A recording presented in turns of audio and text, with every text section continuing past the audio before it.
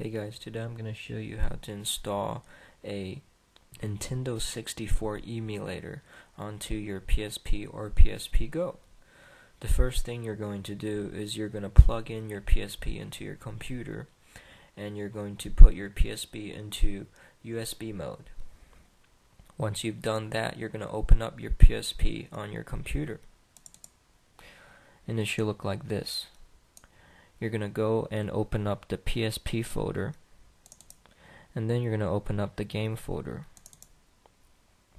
Now, you're going to go and download the file I have in my video description, and it's called Daedalus X64, and the link for this, as I said before, is in the video description.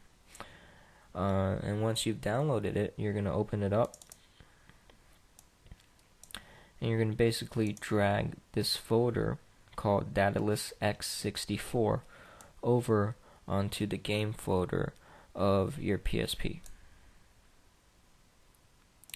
Once you've done that, you basically installed Daedalus onto your PSP.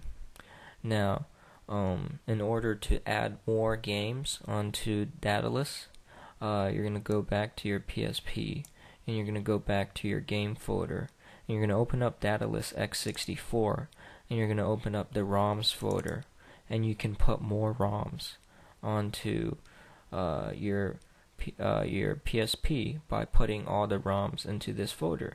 And I've included 5 games in this emulator: GoldenEye, Mario Kart, Super Mario, Super Smash Bros, and Zelda.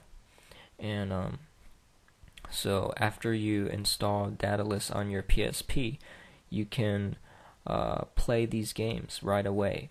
And if you ever want to add more games, you can just put more ROMs into the ROM folder. So alright,